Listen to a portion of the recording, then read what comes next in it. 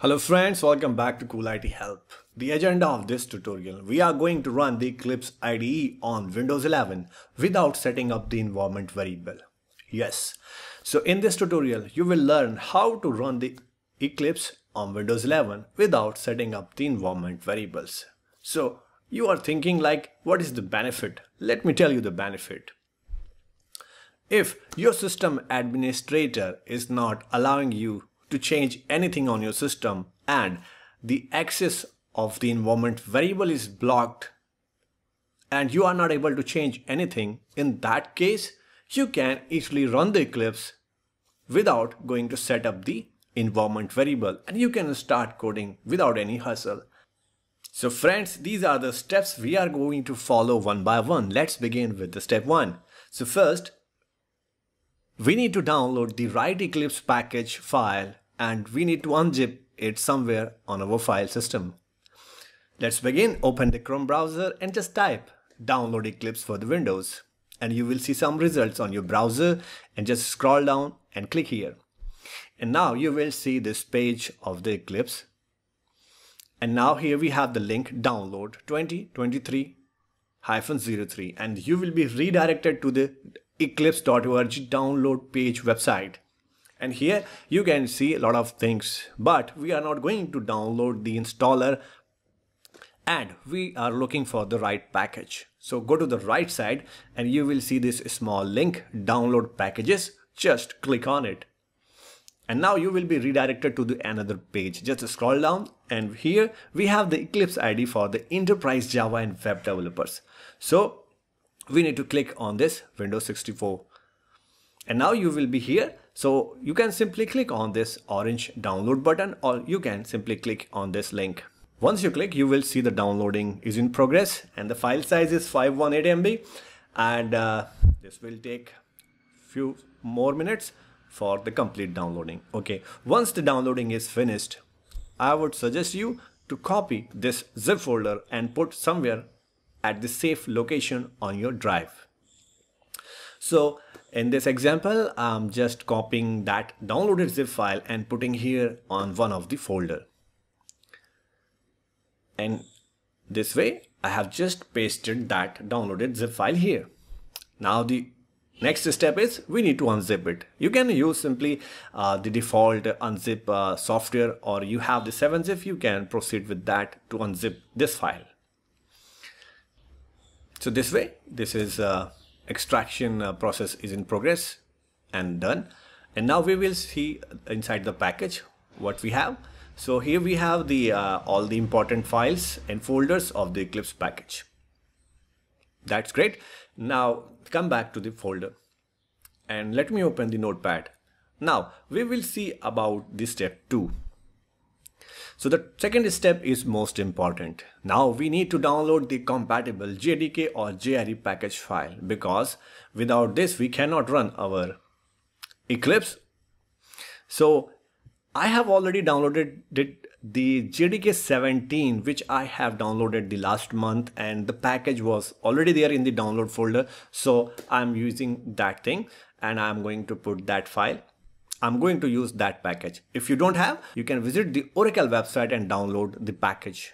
So this time I'm using Java 17 because we have downloaded the very latest Eclipse package. So Java 17 is compatible with the latest one. Now extract this zip folder and you will see this folder, and go inside. You will have this JDK folder and all the important files inside this one. Okay, now we are back at the root folder. So what we need to do, we need to copy this JDK folder and come back and look for the Eclipse, the downloaded folder of the Eclipse. Go inside the Eclipse and here you need to paste that JDK folder. This is the important thing.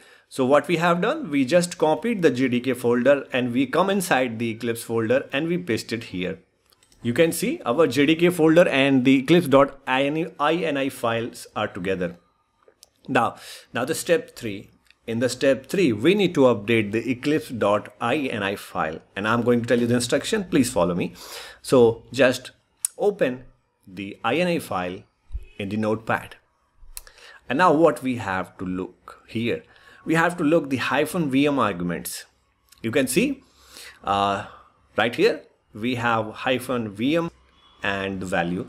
So what I will do, I will simply remove the value of the VM arguments, which is the different path, and simply whatever the path is there, just delete it. Okay, and now what you have to put here, I'm going to tell you. Just minimize this file. Okay, come back, go inside the JDK folder and then go inside the bin folder. Okay, and now we need to look for one file which is important, javaw.exe. We need to give the path of this file. So the path will be only JDK folder /bin/file name. Okay, we need to put only this path. I will show you. So open the eclipse.ini file and paste it. So you can see what I am using, JDK folder /bin/javaw.exe. So you can go here and copy the name of this exe, javaw.exe. Okay, this way. Only this path is required here. JDK 17.0.6 /bin/javaw.exe. That's it. All done. So only this thing we need to update inside the eclipse.ini file. Please save it. And we will test this method is working or not. So you can see here, I have the Java home, which is already set for some JDK. So I will delete the Java home completely from the environment variable. And here the path I'm going to delete, that deleted, and nothing is here. And all environment variables which was already set is just deleted now. Now we will test our setup. Okay.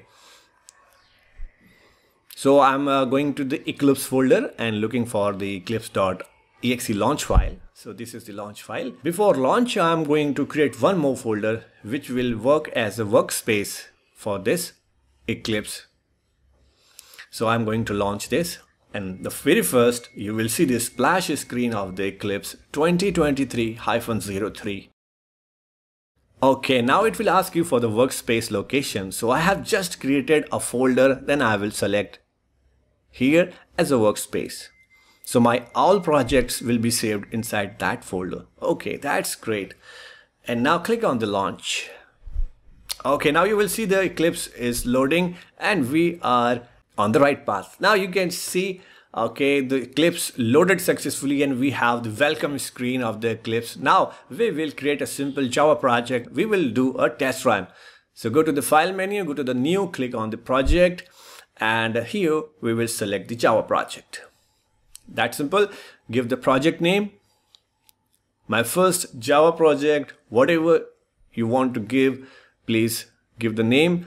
And now use the default JDK, which is 17.0.6, which we have set up for this Eclipse. Okay, click next. And this is the source. Click finish. And this is select open Java perspective. And now your project is ready. Click here and you will see the package explorer. And here you have one file. Okay, leave that. And now create a new Java class file. So give the package name, give the class name for your Java class. First Java program. Okay. And I'm going to create this class with the main method. That's it. And the file is ready. Now I will try to give one print statement here like SYSO. Hello, cool IT help, please like and subscribe. So I have this these statements in this program. Okay, so we have the 3 println statements and this is our program. And now we will do a build and run. Do the right click, select as a Java application, and you will see the result on the console. Hello, cool IT help. The second statement printed, like and subscribe to learn more. That comes from the third statement. So guys, we have a successful test run of our Eclipse. Now the step 5 is yours. Please like and subscribe if you found this tutorial relevant and useful. You guys are awesome, and thanks for watching.